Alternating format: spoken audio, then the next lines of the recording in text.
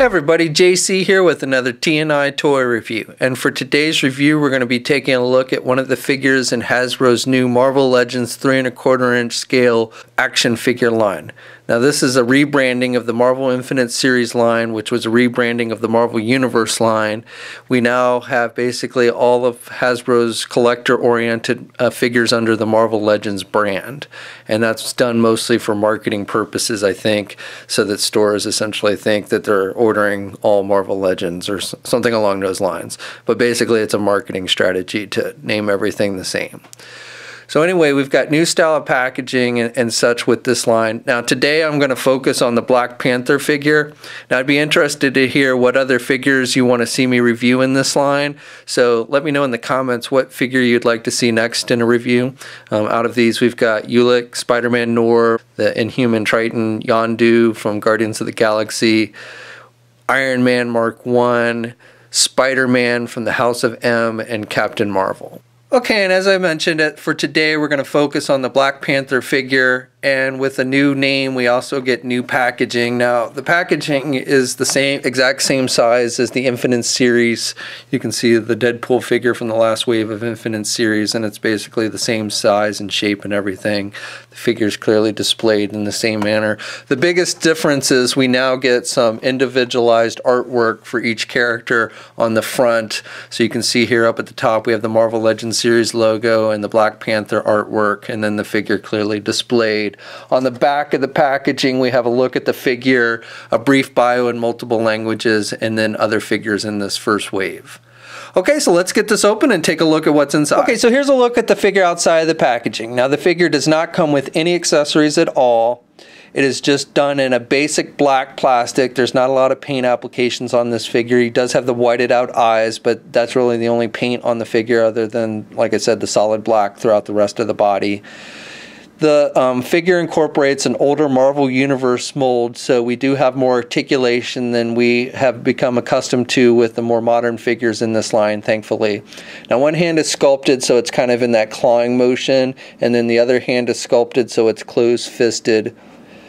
I like the overall detail. This is the second time we've gotten a Black Panther figure. Black Panther obviously is going to be a big make his big debut in the upcoming Captain America Civil War movie, so that's probably why we're getting another updated version. Unfortunately, I don't think we're going to be getting a movie version in this scale anytime soon, at least not with a lot of articulation. We might see a 5 points of articulated version. As it is, I don't think we're going to be getting a Marvel Legends 3 1/4 inch movie Black Panther anytime soon.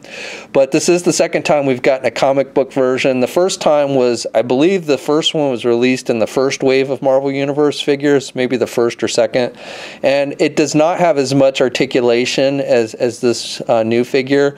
It didn't have the ab crunch or anything like that. Now that figure is a little bit bigger, a little bit bulkier, but and also on that one you have the more traditional line work on his boots and hands like we have been accustomed to with Black Panther, at least the older Black Panther costume. I don't know if his new costume has those lines on it or not, but definitely that's missing on this new figure. Okay, so this figure stands about 4 1/4 inches tall.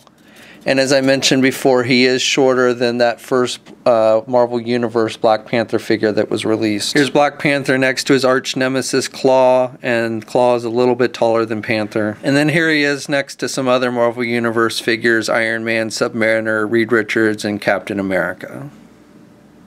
For articulation, as I mentioned, it uses an older Marvel Universe body, so it's actually got fairly decent articulation. Head's on a ball joint, so he can look left and he can look right. He doesn't have a whole lot of down movement, but he can look up a little bit. Arms are attached with your standard ball hinge joint. You can get his arm all the way out. He's got good rotation. He's got the bicep swivel, single hinged elbow, so he can bend his elbow about that much. Now on this one arm, it doesn't really suffer from gummy joints, but the lower arm that hooks into the pegs on the upper arm, kind of, you can see here the plastic kind of bulges out a little bit. I don't know why that is. It's not like that on the other arm. It almost looks like it's going to pop off. It hasn't. I haven't any problems with it, but it does, you know, look a little bit funny.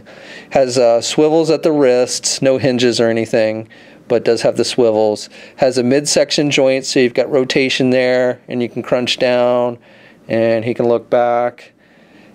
legs are attached with ball joints, so he can get the legs out pretty good, get his leg forward pretty good, and can't do his leg back too much because of the butt. He's got double jointed knee, so good bending at the knee. Hinges on his feet, so he has pretty good up and down movement, and he's got rotation at the ankle, but he does not have ankle pivot, and then 2 peg holes on the bottom of his feet. Okay, so that's my review. Overall, this is a nice figure. I like to see the return of articulation to the figures in this line. Granted, it's an older sculpt, but I'm more than happy to go with older sculpts as long as they have good articulation. Now, this figure is out on shelves now. Well, actually, I should say it's available online. I haven't actually seen any of these on physical shelves, but you can get it at Big Bad Toy Store. I'll put a link in the description below for that. And we'll have a full gallery of images up at marvelousnews.com. Also a link in the description below for that. As always, leave a comment. Let us know what you think. If you're so inclined, please like the video. Also, don't forget to let me know which figure in the line you want to see reviewed next. And until next time, I'll catch you later.